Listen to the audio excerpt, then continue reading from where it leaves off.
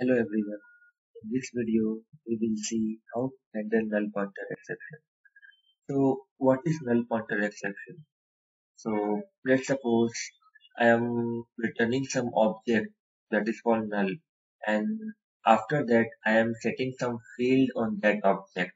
So, because the object is null, I will not be able to set any field there. So, on that time, I will get a null pointer exception. So in this video, I will let you know how to handle a null pointer exception. So let's start. I have created a demo project. Here I have two packages, one is entity and one is test. In entity, I have a demo entity class. There I have two fields, name and ID. And corresponding that getters and setters I have. If you come to the test package, here I have a demo application where I am going to create an object of demo entity class, right? So let's create the object first.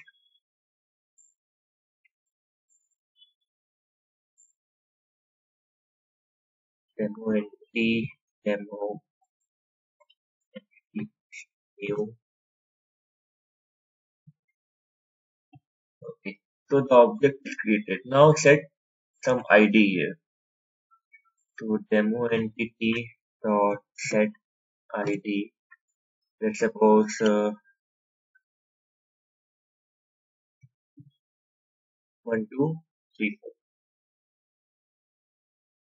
Okay. Now let's demo entity.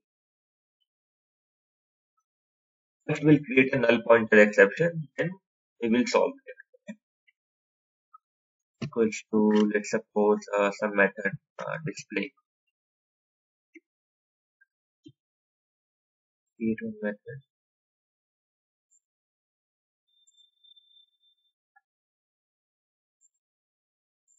Okay, so method is created. Now I set ID. Now I have to set name. So demo entity dot set name. So is let's suppose test. Now let's run this project.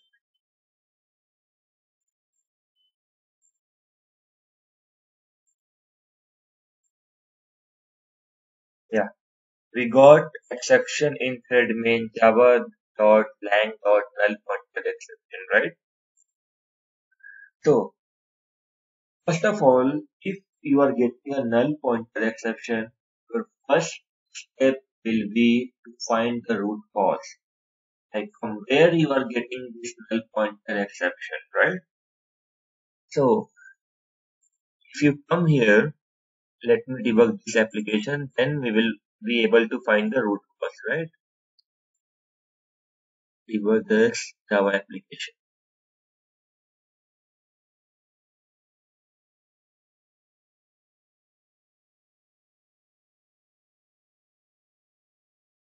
Okay.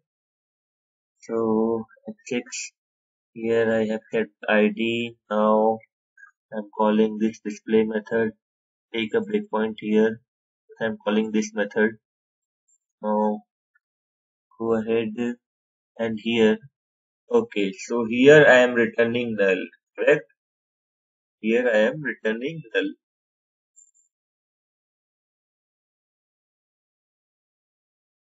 Okay, now it will throw a null pointer exception, right?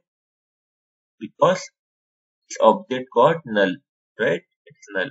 And I'm trying to set some values on null. So it will throw null pointer exception.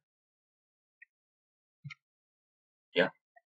So we got the root cause, right? Because from here we are returning null. That's why this object is null. And after that, I am trying to set some fields to the null object.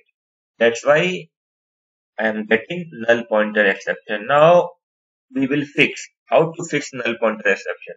So the first step is find the root cause. Okay, we got the root cause. Now the second step is whenever you are doing any operation with your object, after that, just check if object is null or not. So, if null is not equals to this object, right? Then you can copy and paste this thing here. You can set the attribute in this if block. So here I'm checking if null is not equal to demo entity. If this condition is true, then I am going to add the attributes. If this condition is false, then else provide some message.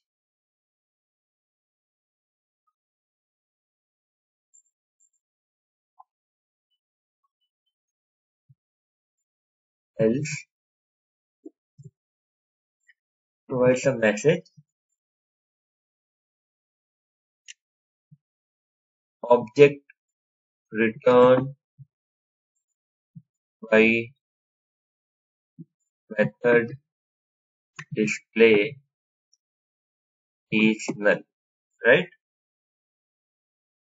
Now run this program.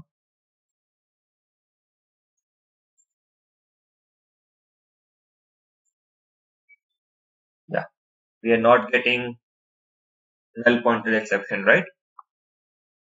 So what we learn in this tutorial? First of all, whenever if you are getting a null pointer exception, your first step will be to find the root cause.